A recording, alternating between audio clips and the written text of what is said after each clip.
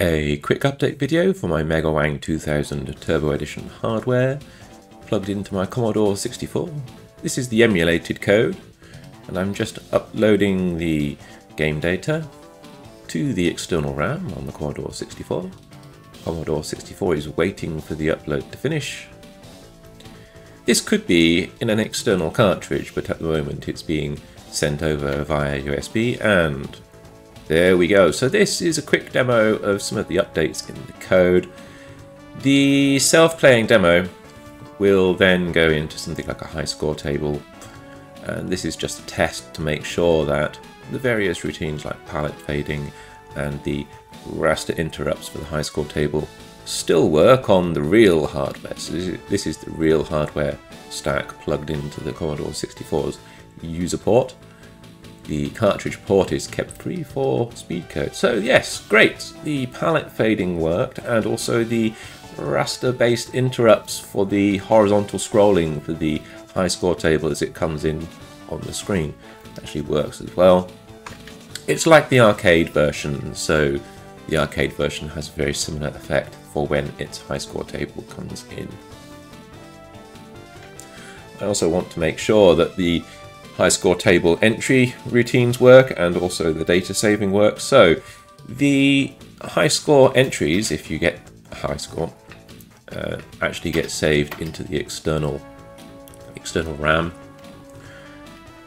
On a real Commodore 64 flash-based cartridge, of course, the high score table could get saved to a flash-based cartridge if the flash-based cartridge allows the Commodore 64 to update the data, of course.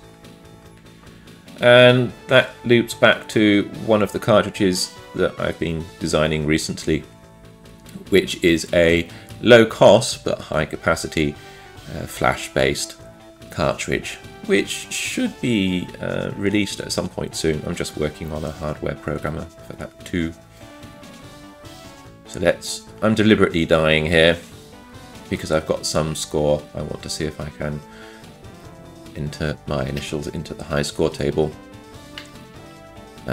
Unfortunately, at the moment I've taken out the audio board, so this demo is silent, and that's because I have an extra layer plugged in at the moment for the extra graphical effects. There we go, this is the high score entry.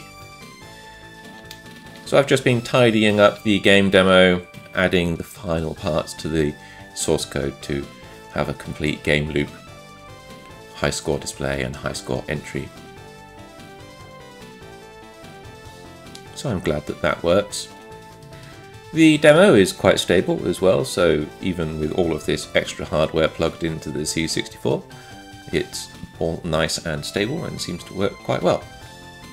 So as always, thank you very much to PCBWay for helping to build all of these boards, and most of them work first time, which is a testament to how well PCBWay deliver working designs from whatever I send them. So there's quite a lot of boards. I think it's using currently about 70 to 75 watts of power, which comes from an external power supply, not from the Commodore 64. So all of this source code is available on my public GitHub repository. Thank you very much for watching. Take care, have a great day, evening or night, wherever you are.